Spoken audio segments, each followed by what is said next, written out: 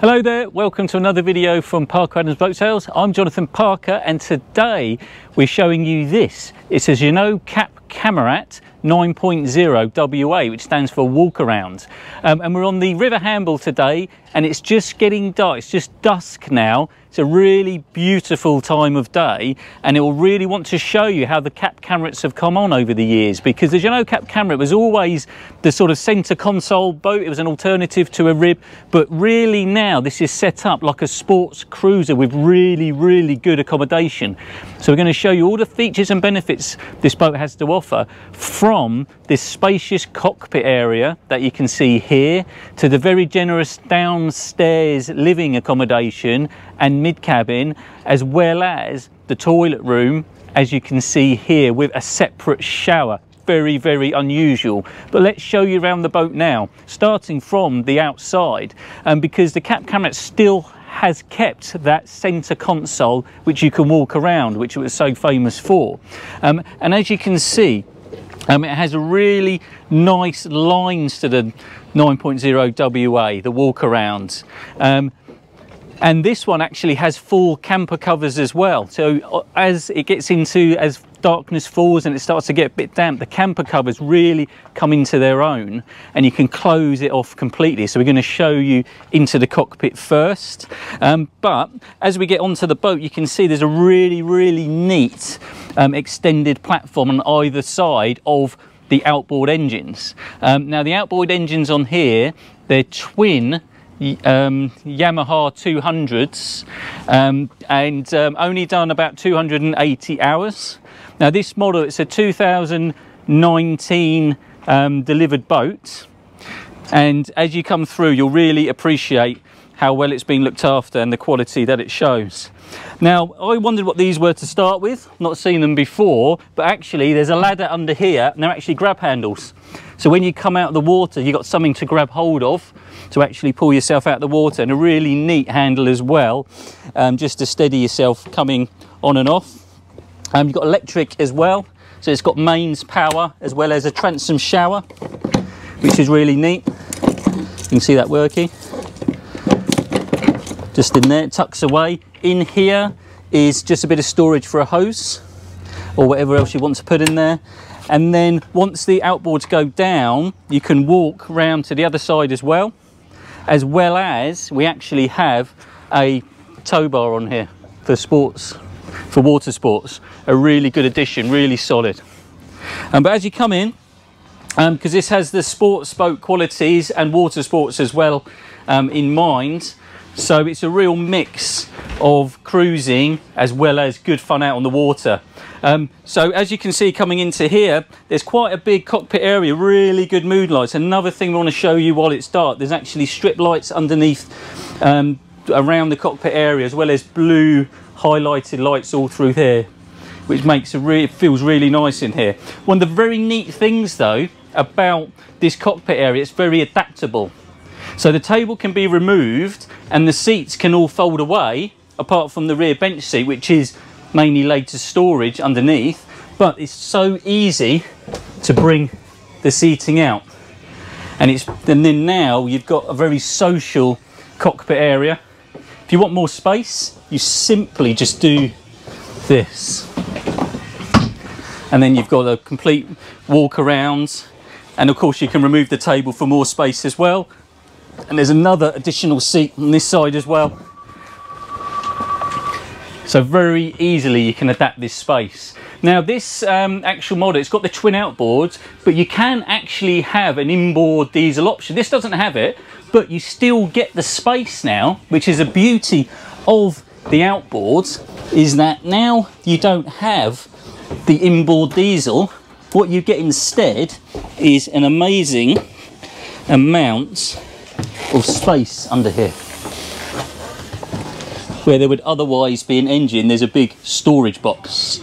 So you get an amazing amount of storage space, and that's great for fold up inflatable paddle boards, inflatable kite, anything you want to store down there, very easily stowed away, including of course the table if you don't want it out.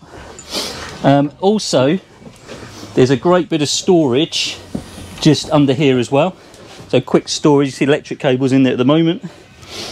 Again, really good bit of storage. But I just want to show you the walk around. I want to show you around the front if you just follow me through. We'll come out the cockpit area just for a second.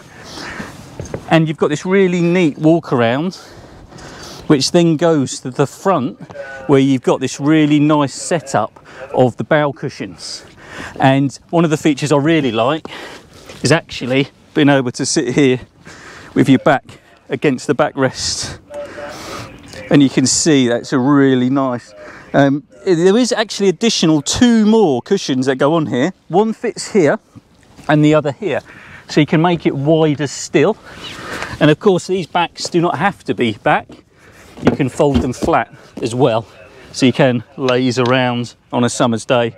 Cup holders, and there is an escape hatch for the front cabin that you can see there as well. So you can get in and out that way. It's even laid to teak just underneath the centre section. So again, you don't even have to have this section in here. You can just have the 2 loungers either side. So it's very adaptable, or you can have the whole thing, one big lounger. Really like that. Electric anchor access just under here. And you can see it's on a windlass, and it's on a, there's a remote control for it just there as well. So very easy to get at. It's just a very easy boat. Everything's easy. I really like it. There, you can carry on walking around, so you can walk around back in this way as well. But as you know, speciality is they make it wider on one side than the other, just to make that easiness one side, but you can still access right into the cockpit area on that side as well. Really nice size screen. There's no windscreen wiper, as you can see on the screen, but it's a really nice big screen, because that's its sort of sports boat quality. When you're at the helm, you're looking over the screen mostly, and this is for protection. Let's scoot back down. Really like these covers. They're just really nice. They're really nicely thought out. Some covers aren't really nicely thought out. And the main thing as well is the perspex. If you have the metal against the perspex, it burns. You get these burn marks, but you can see they've actually designed it around all the poles. It's a really nice feature. But come around to the helm position.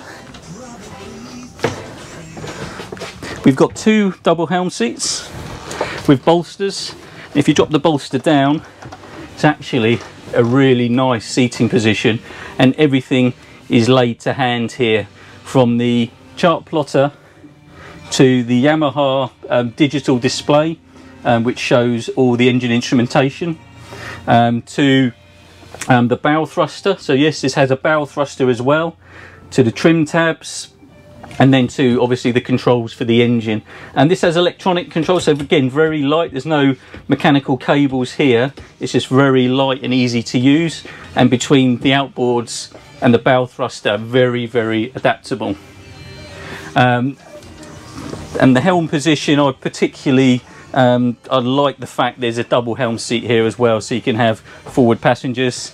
But there's also a little wet bar and galley area here as well. So if you haven't spotted it, under here, look, there's a little gas hob and a pull-up tap.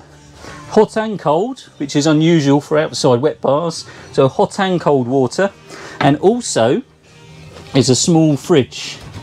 So it opens up that way with a small freezer compartment is in as well, up in the cockpit area. But it's not the only one. I'll show you that one in a moment, because we're just about to head down below. Take my shoes off. And then as we go down below, it's just 3 easy steps. There is a nice door to this lower compartment. You can see it's see-through, so we can have it closed off or opened up. And you've got the little catch to stop it sliding open. And then we're down into this very nice forward V-berth. And I hope you can appreciate now, it is starting to get dark outside, but this is so cozy down here. I love this. We've got the lovely lighting effect all the way around, as well as these lovely fabric covers, so they're not like leatherette, they're not cold, they're nice and warm to sit on. The table as well, that drops down onto this lip when you remove the pedestal, and there's an infill cushion for here to make this into a double berth, but it's not the only berth. We'll show you the other one in a sec. But one thing I really like about this, and a lot of Dejanos have done this now, is having these windows either side. And you can actually, as I'm looking out of this window now, I'm actually looking out to the River Hamble. It's really nice. Do you want me to just have a little whiz round? Because that we can really see, look at that. It's just beautiful sat here looking out. It's just a really nice feature, these windows. And now, here we are down in the mid cabin.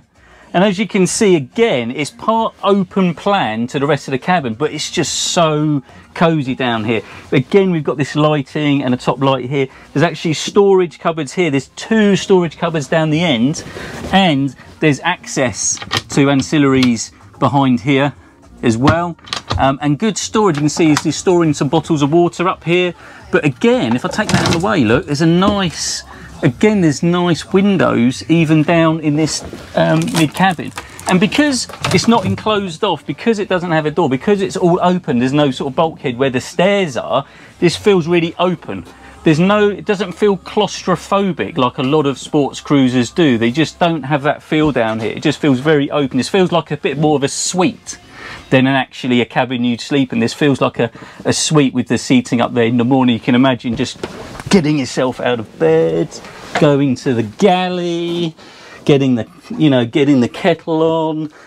You've got another sink down here with hot and cold water again. But also, oh, I think I'll make myself a pot of porridge in the morning. Look, I've got a microwave in there, and there's, what's in here?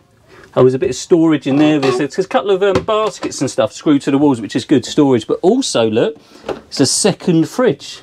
Really unusual for this sort of size of sports cruiser to have 2 large fridges as well. And this has even got an even bigger freezer compartment than the one upstairs. So it's a full width freezer compartment in there. Really cool, really nice.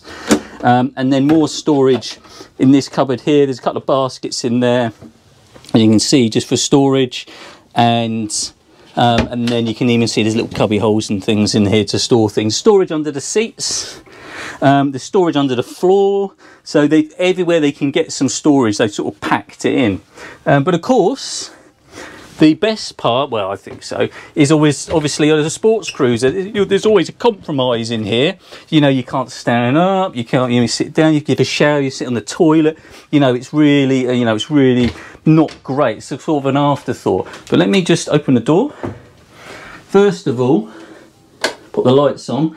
And again, you can see the mood lighting around the sink. Really nice tabletop, sink on there. Really like that. It does have a own shower cubicle, and this does actually shut off, so it becomes a separate shower to the rest of the shower room.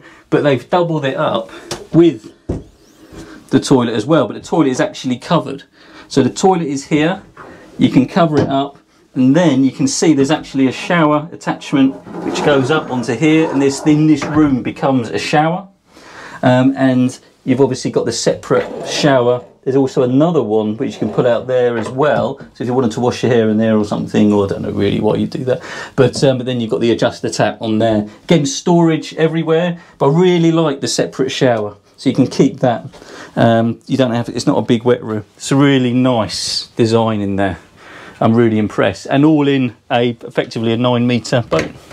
So it's a beautiful, beautiful design. I really appreciate what they've done with the Camarat over the years, and it's really come on. So I think if you want something that's easy to use, which is versatile, which you can sleep on, which you can easily moor up, you can single hand it, with good seakeeping capabilities, and a good turn of speed as well. We actually bought this back from Torquay with the current owner, and it took us 4 hours to get from Torquay back to Hamble. We were doing about 25 knots, 23 to 25 knots, and it was just an easy cruising speed all the way back. And it was just a really nice run, and the boat performed brilliantly all the way back.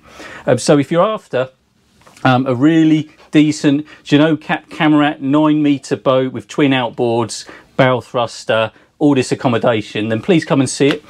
parker-adams.co.uk. You can make an arrangement to come and view the boat. Otherwise, subscribe to our channel, come and see the other videos. on our YouTube channel, Parker Adams Boat Sales. But I hope you enjoyed this one, and hopefully see you on the next.